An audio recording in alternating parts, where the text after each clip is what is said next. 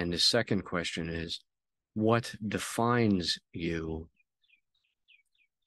And my reply is, most people throughout history have been conditioned to believe that a person's value is defined by their acts and deeds.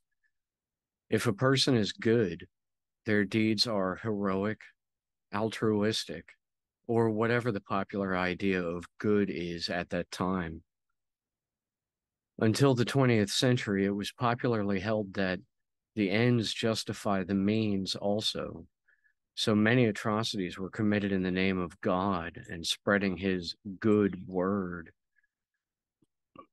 Meanwhile, some have held that our externalizing acts and deeds are motivated by our interior psychologies. So it is not only that we,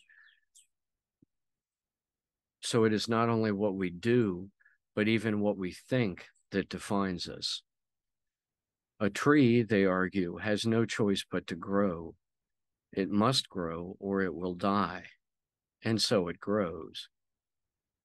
A human, being the most evolved form of animal life on Earth, has an essence, a soul, or a psyche.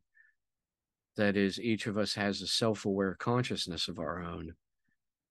And this burdens us with responsibility for our acts and deeds in a way that no tree nor any other animal can be. This, it is reasoned, justifies our species' development of world-ending bombs.